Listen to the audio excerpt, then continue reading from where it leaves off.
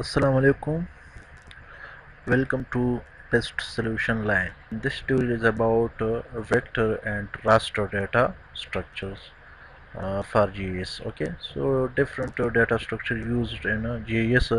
Some is a vector data set and some is a raster data set. So this in this lecture you will learn about these two data types. That one is a vector and second is a raster data set. Okay, so this is a vector and a raster data. You can see at the left side the vector data. That is a point which represent from single points and the lines which are interconnected points, so this become line. And if you connect four points, so this is a rectangular portion and this is the area. Okay, so this is a vector data, and at right side you can see the raster data. And raster data, you can see the points which is represented by single cells. Okay, and below line you can see that line is interconnected by many cells, and the area is also contains on many cells. So the raster data is represented by pixels, and that is cells, and vector is by lines, points, and polygon. Okay, so what is vector data? Vector data is a representation of the world spatial data, which is related to the area, some place. So using points, lines, and polygons, vector models are useful for storing data that has discrete boundaries, such as country borders, land parcels, and streets. Latitudes and longitude and vector data are displayed in the form of lines, points, polygon, etc. Okay, so in this vector data, the latitude and longitude is displayed in the form of lines, points, and polygon, etc. Okay, so next is a raster data, a representation of the world spatial data is a surface divided into a regular grid of cells. Raster models are useful for storing data that varies continuously, as in an aerial photograph, a satellite image, a surface of chemical concentration, or an elevation surface. Okay, so this is divided in grid and cells raster data. And in this raster data, latitude and longitude in raster data displayed in the form of closed shapes, where each pixel has a particular latitude and longitude associated with it. Okay, vector data consists of individual points, which for 2D data are stored as pairs of xy coordinate, x and y, because 2D, so this is in xy. If for 3D data, so then required x and y and z coordinates.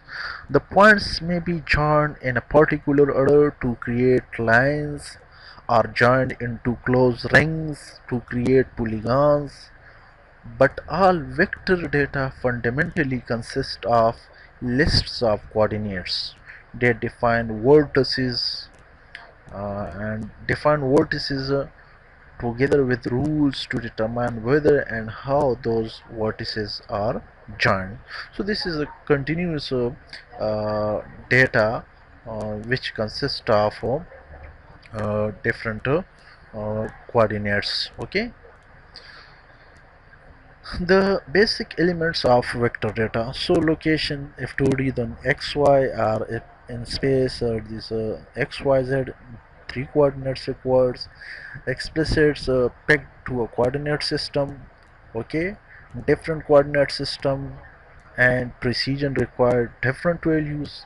Is for example, UTM is integer but large, and latitude longitude as two floating points numbers, and plus and minus, positive and negative.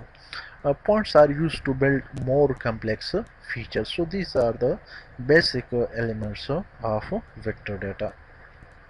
What is the advantages of vector data structure? Are good representation of phenomenology. Then these data are compact data. Topology can be completely described, and accurate graphics, retrieval, updating, and generalization of graphics and attributes possible. So these are the advantages of a vector data structure. Disadvantages of vector data structures.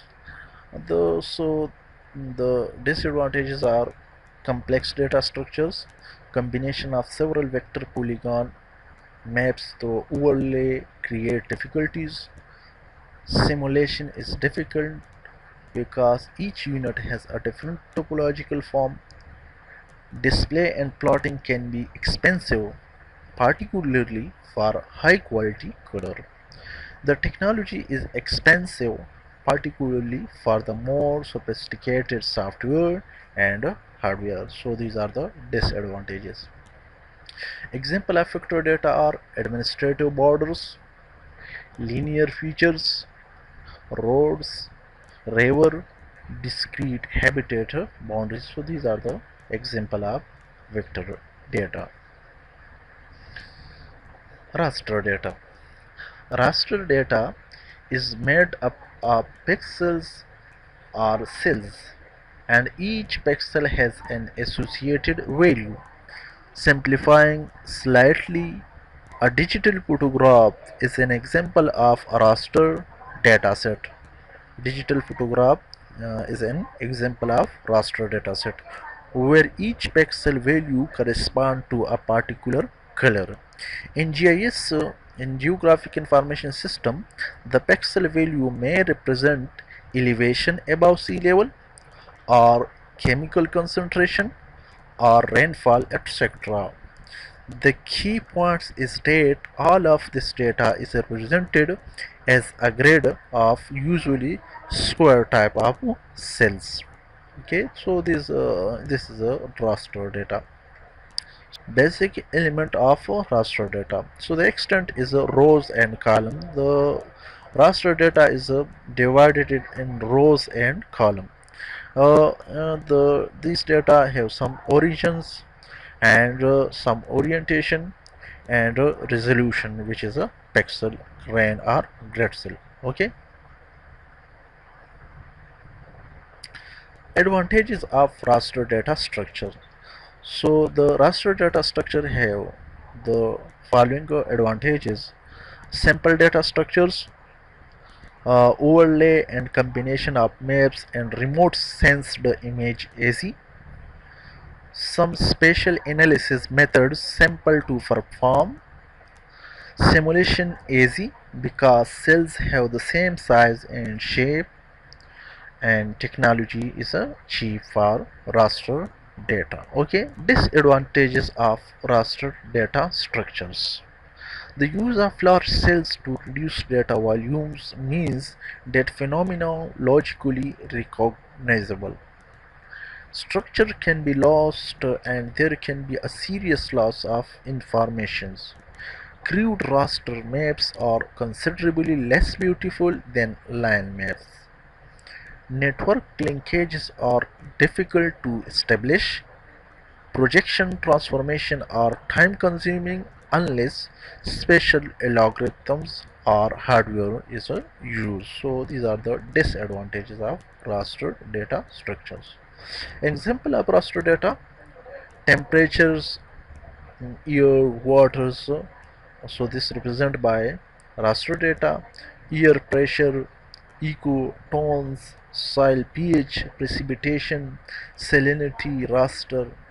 real world, elevation and its derivatives, flow, direction, distance, reflection, and photography imagery. So these are the examples of raster data. Types of data model, you can see that raster data model, cell or grid matrix, and these are the continuous data, and you can see the upward figure that are represented by cells. And vector data model, that is represented by point, lines, polygon, discrete data, and the second last figure you can see this is the vector data.